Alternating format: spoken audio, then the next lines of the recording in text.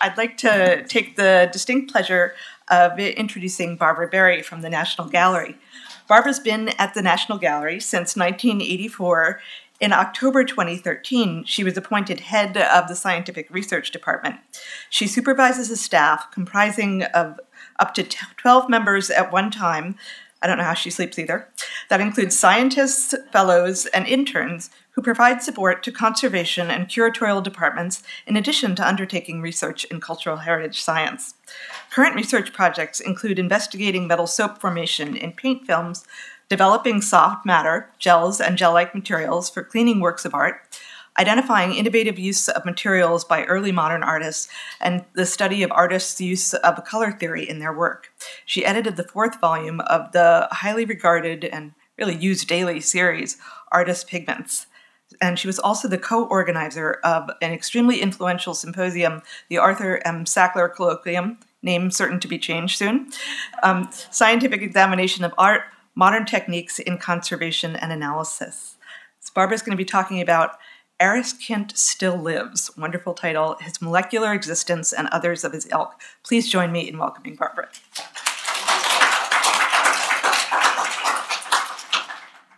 All right, so I don't have a single note, and I don't have presenter mode here either. So we're going to just all be in this together. And you and I are at a distinct disadvantage because we have not read that book on metal soaps yet. But it's a you know, I titled my talk before I realized that Petrea Noble was going to be here, but we agreed that I could leave it. But the point of bringing up this particular image is that we see the picture of a dead person, but molecularly underneath all kinds of chemistry is happening. But also this particular image comes from CNE News, and Francesca just showed it as well. And part of the motivation for using this is to recognize that scientists out there, outside the museum world, also find this very interesting. And so I think there's good synergy here for us to be able to get a larger view of how active paintings are, as well as other objects, which I will show at the end of the talk. So Francesca actually told you all about all of this, but about how oil cross-links and polymerizes.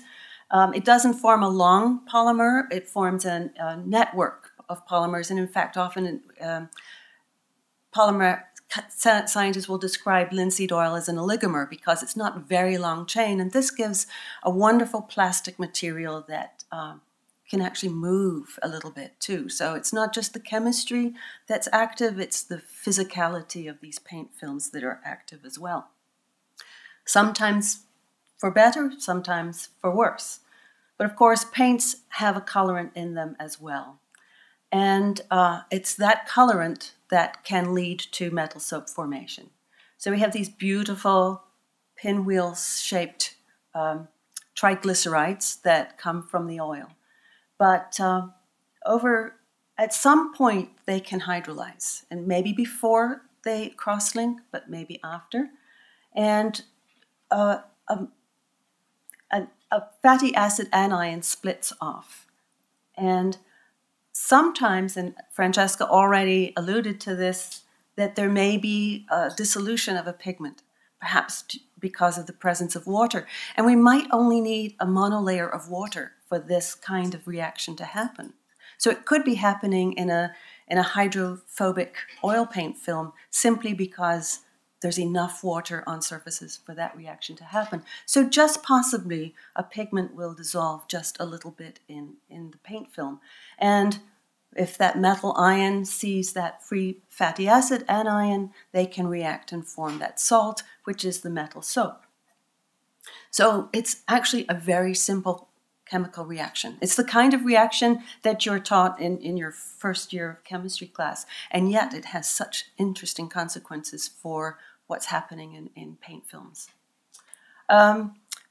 Some years ago, I had a wonderful postdoc, Margaret MacDonald, who's now working in the Army doing single-sided NMR mouse research, but also teaching one day a week at MICA.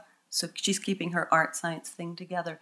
But she wrote a report at the end of her fellowship that said some debate remains in the mechanism of formation and whether soaps are a long-term and preventable degradation phenomenon or if they happen early in the curing process. And I think that's another important thing, is for us to figure out whether, when, and how these reactions occur in all works, some works, when they get damp. And so Margaret actually developed a very simple set of experiments, but very nice, that was to look at a competition between oligomerization or curing of an unsaturated fatty acid and the soap formation. And she used a model that has been described in the literature and is very well accepted, where ethyl linoleate stands in for linseed oil, because linseed oil is very complex, and if we're trying to watch what's going on, we really need to kind of get to the essentials and make things as simple as we can. So she took ethyl linoleate and dissolved it in methanol, and methyl acetates, which are also soluble in methanol, and mixed the two solutions. And it was that simple. And this work is actually published, so I'm not going to go into all of the details, but I will show you the pictures of the results. And this is what forms almost as soon as you add lead acetate to a methanolic solution of ethyl linoleate. These remarkable structures. In the top, it's transmitted light, and on the bottom is polarized light microscopy.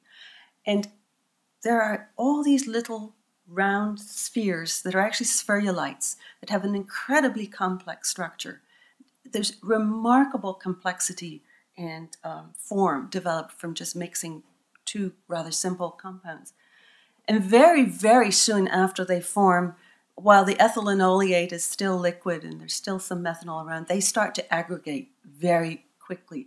And you can see in this SEM image how they all bunch together and come forming a huge lump. And they each lose their individual form, and we can't see inside what's going on underneath this big lump. And it doesn't, the aggregation keeps going very quickly. And on your right-hand side, you can see the image of how these spherulites have all aggregated together after only about 60 hours. So they all want to come together. And of course, in an uncured methanolic solution, there's rapid mobility of all of these particles, which is a little bit different from in a paint film, and Francesca talked about time. But it doesn't mean that things can't move. Things are moving in the wall. If you have enough time, something can go a very long way. But in only 60 hours, we can go this far, and that looks remarkably like a pustule in a painting. And the same thing happens for mixing ethyl linoleate with zinc acetate. The compounds that formed have a different structure. They're much more lamellar, but these beautiful spherulites form right away. And then they aggregate over time, and sometimes they bunch up and then collapse down like a crater, and that you can see on your right-hand side. So, and then another image of the zinc linoleate. But by this time, it's not zinc linoleate. We actually don't know exactly what it is, but by this time, the linoleate ligand is oxidizing. So it already has some oxide bonds that can cross-link and start reacting with other zinc linoleate sorts of species. And down in the lower half of this image, you can see what the aggregate looks like under fluorescence imaging microscopy, and it actually does fluoresce. Ordinary simple salts do not fluoresce. So just the observation of fluorescence tells us that we have much more structure than we thought we were going to have from a simple salt formation reaction. If we look at the IR spectrum, the FTIR spectrum, it's an ATR spectrum. of these two salts. The red spectrum is the spectrum that we observe right away as soon as the samples are mixed and those first spherulites are formed. And the black spectrum is taken about 10 days later. And on your left is lead linoleate, but remember, it's not linoleate anymore, but we don't actually know for sure exactly what it is. And on the right is zinc linoleate. And if we look at the spectra that have developed after only 10 days, those of you who will see the book will be able to compare these to the FTR spectra that are obtained from protrusions and paint films from real paintings.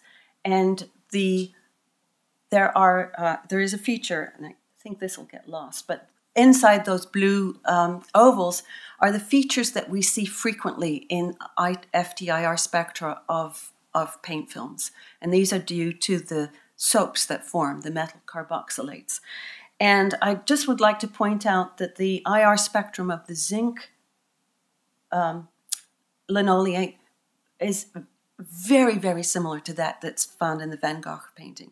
And yet it's not the complex material that we think is forming in a real painting because we used only ethyl linoleate and zinc acetate to make that. So this gives us some insight into the complexity of the materials, but maybe also something about their simplicity too that we're overlooking. But the complexity is beautiful, and actually Jen did ask me to talk about these. So the complexity of these materials is that they seem to relate to metal-organic framework complexes. These are formed from the reaction of metal ions with carboxylate anions, and they're the subject of intense research because they have catalytic properties. They can absorb hydrogen, they can absorb acetone, and the reason they can do all of these things is that they have big holes in their lattice. So molecules can move in and be stored there or do reactions there. They have long two-dimensional or even three-dimensional structure that gives them fluorescence properties. These are the structures of two lead carboxylate species that are fluorescent.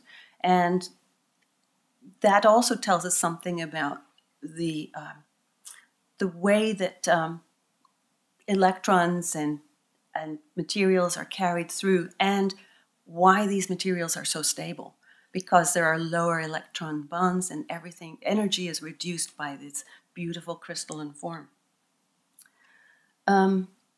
Interestingly, zinc azolate creates a very stable complex. Just zinc and azelaic acid. Azelaic acid is present in oil films as a scission product as the oil paint ages.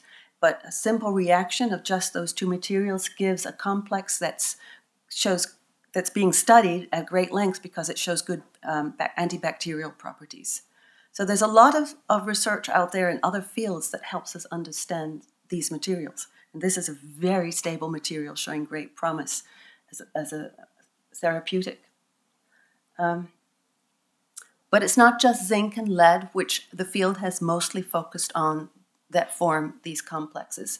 And within the scientific literature, there's a lot of evidence that many other metal ions do too, and metal ions that are of relevance to our studies and our thoughts about degradation, change, alteration, aging in paintings, including manganese and cadmium and calcium.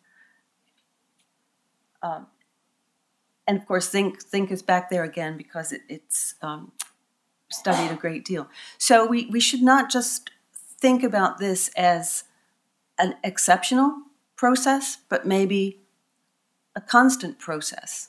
And what we need to do is think about what initiates it and whether these give us a more stable material or a less stable material.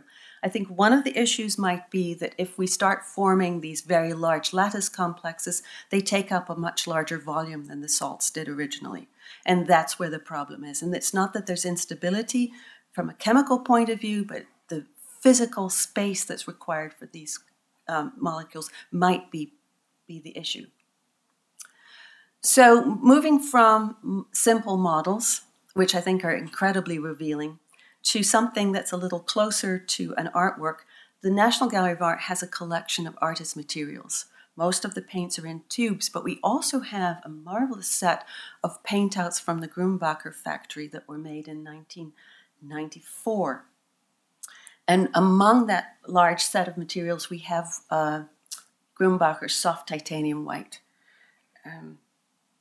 And on this paintout, which was made using a drawdown bar to give a paint film that's about the same thickness as a typical artist paint film, and was put onto an artist support. In this particular case, it was called the traditional artist support, so it's a zinc oxide ground in oil.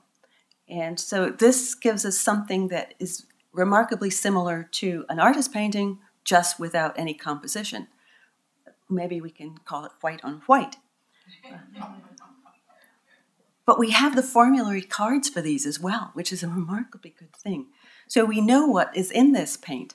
And actually, Robin Hodgkins, who was a fellow at the gallery a few years ago, analyzed the organic materials of these using gas chromatography and mass spectrometry. And so we know extremely well what's in this paint at this current time.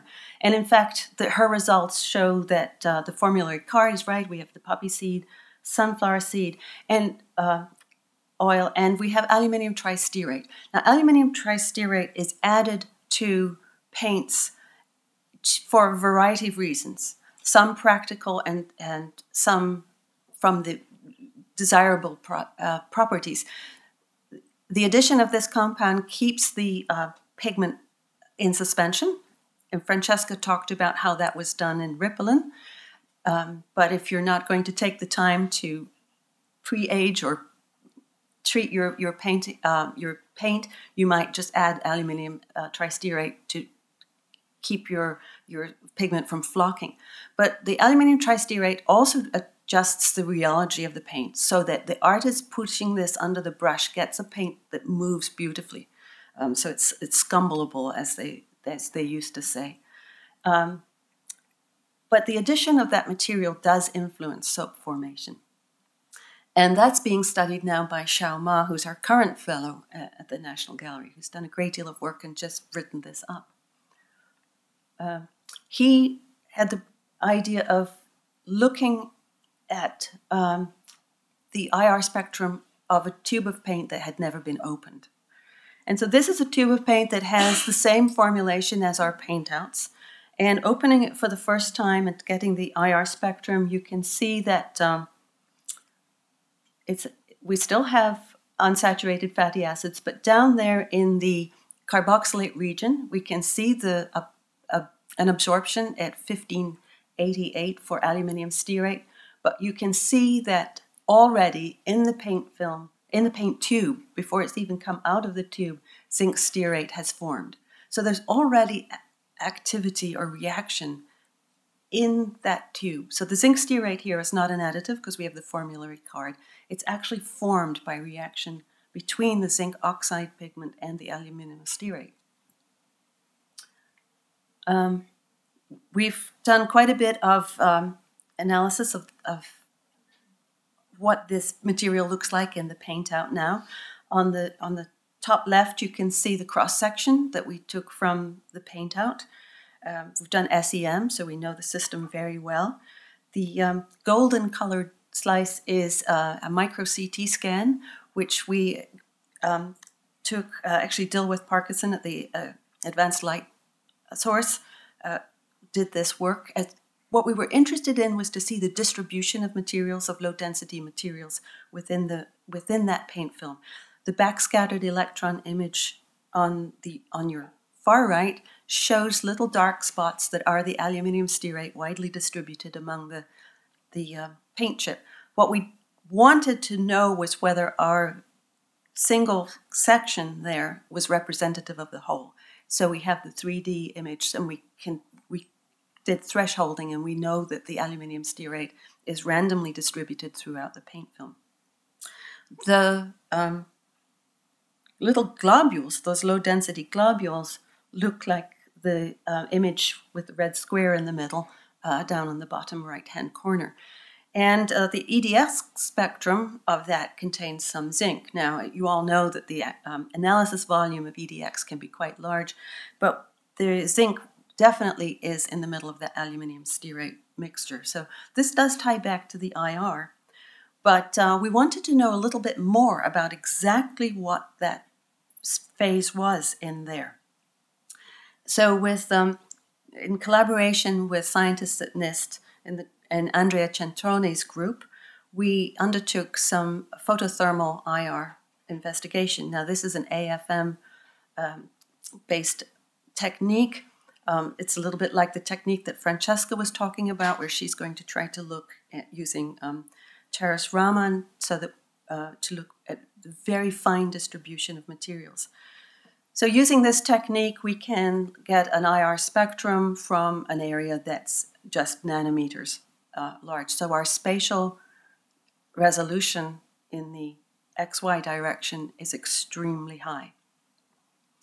So, and I'm not going to go into the technique here, but we can obtain point spectra and we can map with this system. Now, all of you who work with these kinds of materials know that they are actually quite soft by comparison to a lot of the materials that are using.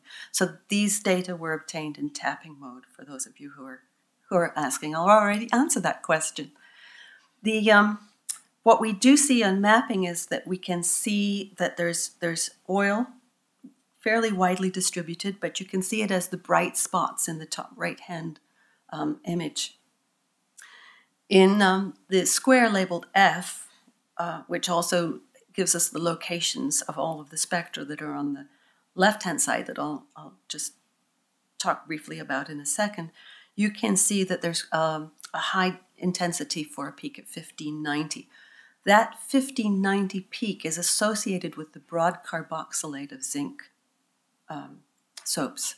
So not zinc stearate, but the kind of peak that zinc carboxylate in paintings has, or the kind of peak that the zinc linoleate had. In the box next to it, box G, we're mapping the distribution of intensity of a band at 1540, and that's the peak that belongs to zinc stearate.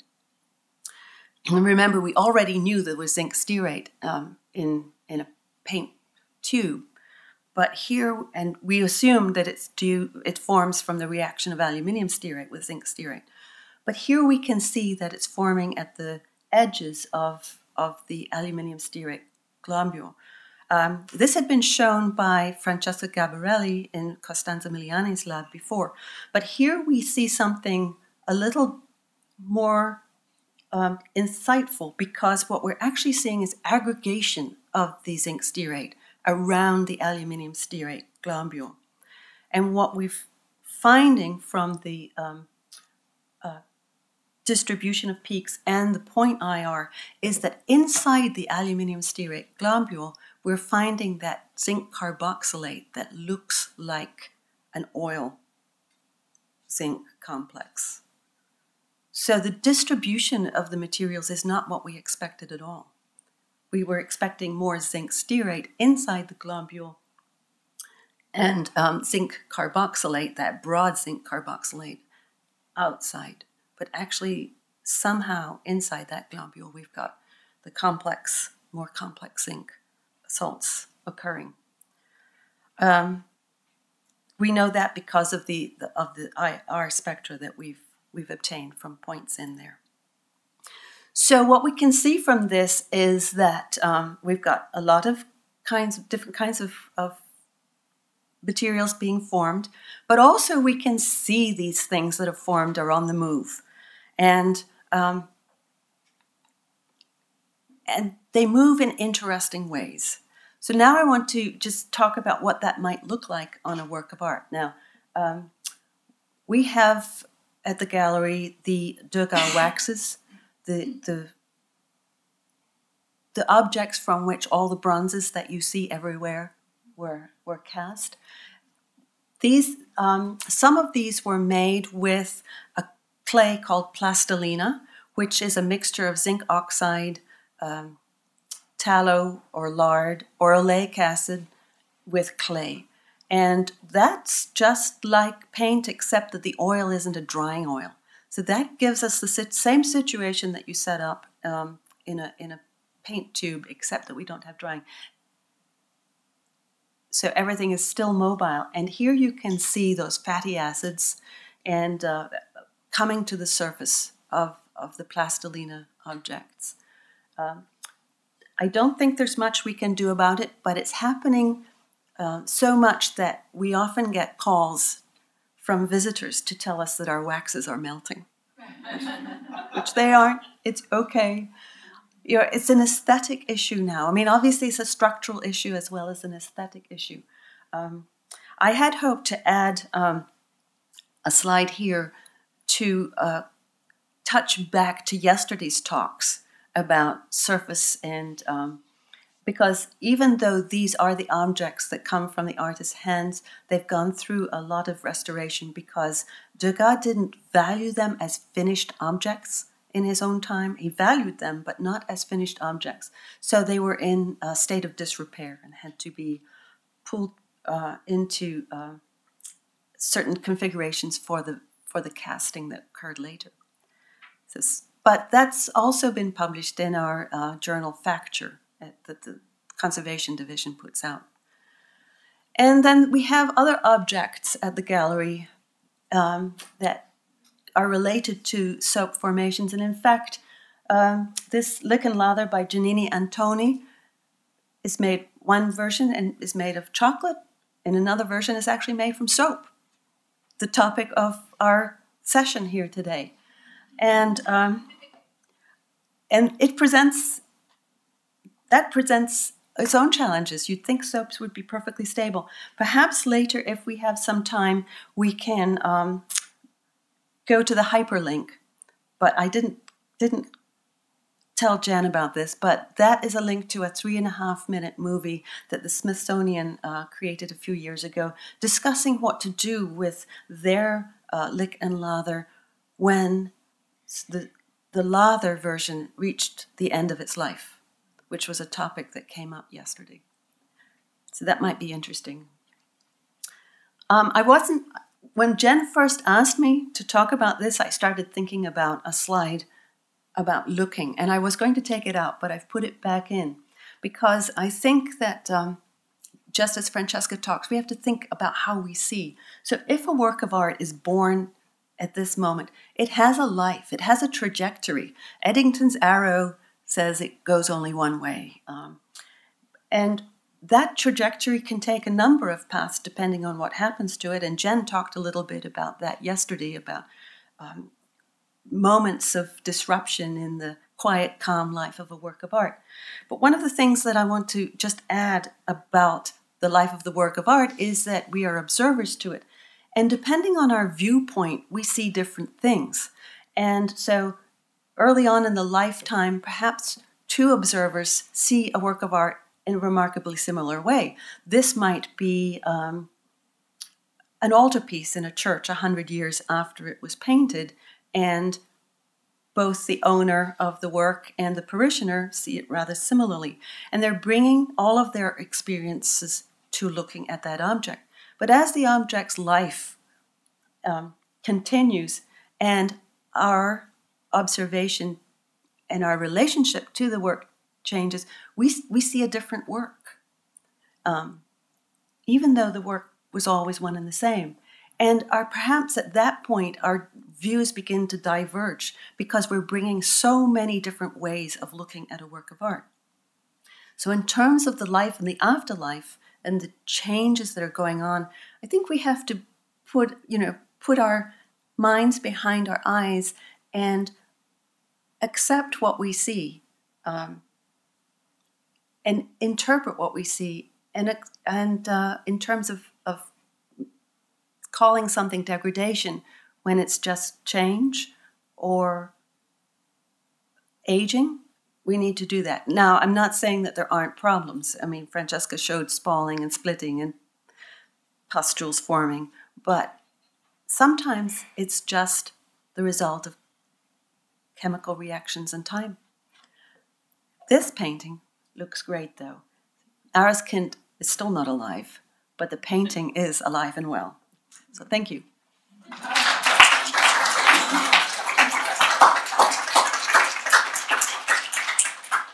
Thank you so much, Barbara. Do we have any questions for Barbara? Maybe we could entertain one before the break. All right, well, I just wanted to quickly comment. I'm really glad that Barbara brought up aluminum stearates and how they're interacting with all of the other stearates in the paint film. And I think this morning's presentation showed that you would think paint films are a relatively simple system to understand, and in fact, major new discoveries are being made in how these materials are formulated and aging over time.